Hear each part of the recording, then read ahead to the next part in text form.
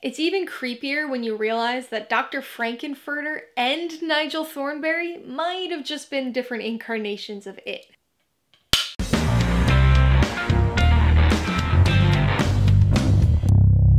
Hey everybody, welcome to Mainely Movies. Today I'm going to be talking about the 1990 Stephen King adaptation, It. If you're new here, please consider subscribing for a variety of movie-related content like reviews, rank lists, and trailer reactions. All of my reviews include a breakdown of the pros and cons, my rating, and some tailored film recommendations, so be sure to watch through to the end of this video for all of that extra content.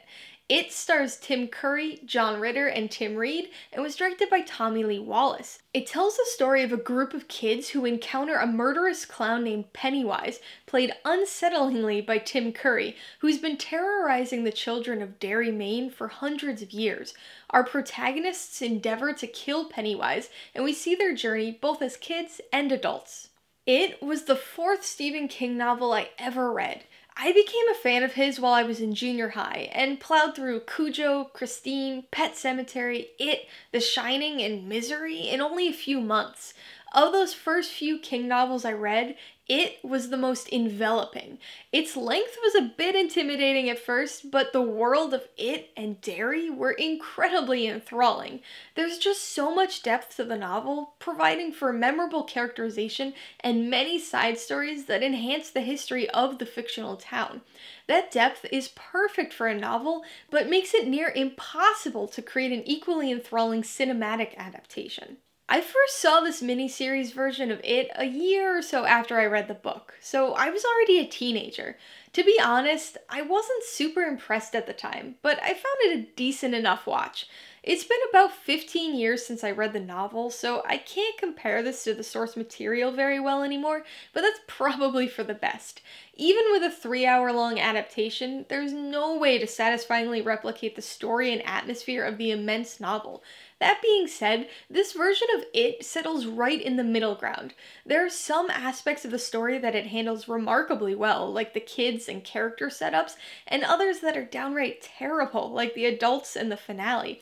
I also don't understand the decision to round the 27-year cycle to 30 years. As everybody's already likely aware, the first chapter of this miniseries is much better than the second. The Young Losers Club actually do a very good job, hitting both the right emotional and story notes. It's typical for child actors to be the poorer aspect of a film, but it's the adult Losers Club actors that are fairly cringeworthy here. And don't even get me started on that damn ponytail.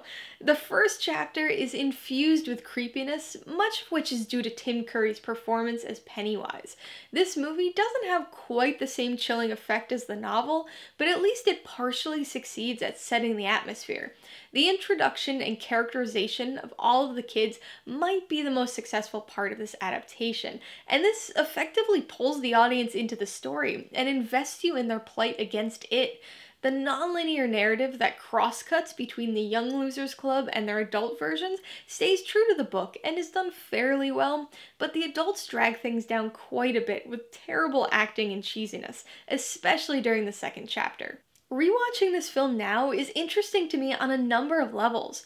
I now live and work near Derry. I mean Bangor, Maine.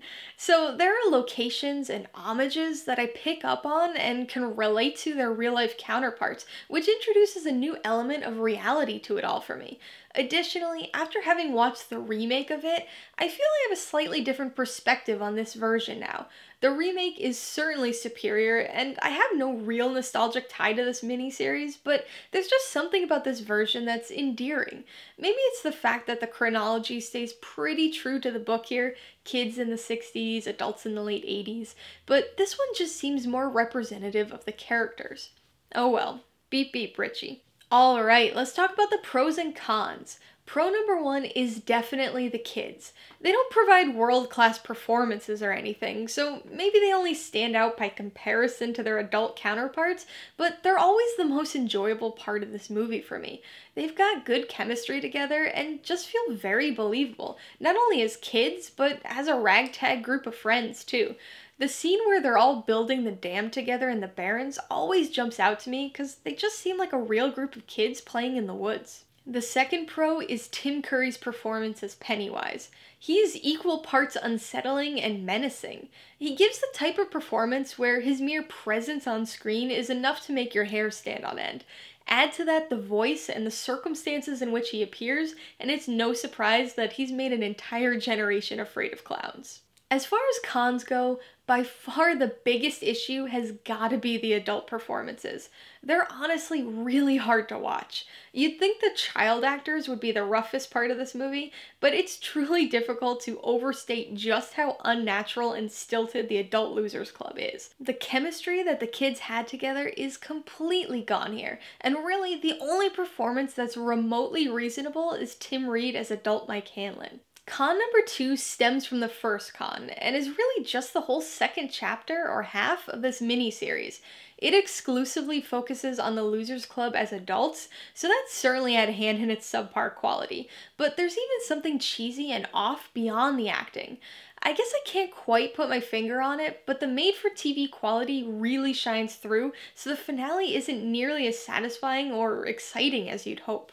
I'm gonna give it 3 out of 5 paws. Tim Curry's creepy, the kids do a pretty good job, and Stephen King's source material's great, but without a nostalgic connection to this miniseries, even Pennywise can't keep it afloat. I would recommend it to fans of Stephen King or people who have a nostalgic connection to the miniseries already. Obviously, if you like Stephen King's writing, then you'll probably love the source material for this one too. It does change a number of things from the book, but manages to capture some elements fairly well too.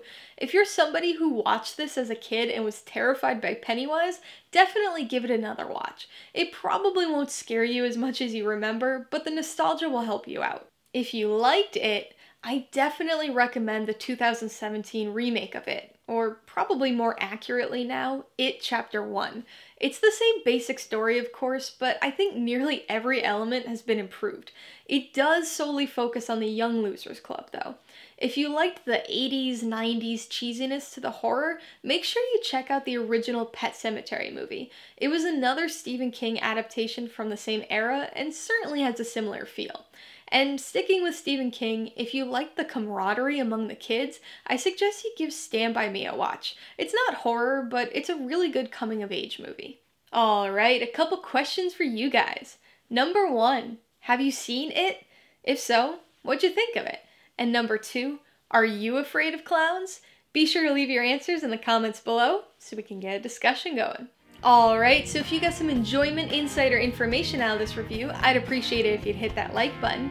And if you haven't done so already, please hit subscribe while you're at it to see more videos like this. Till next time, this has been Alyssa with Mainly Movies, the way life should be.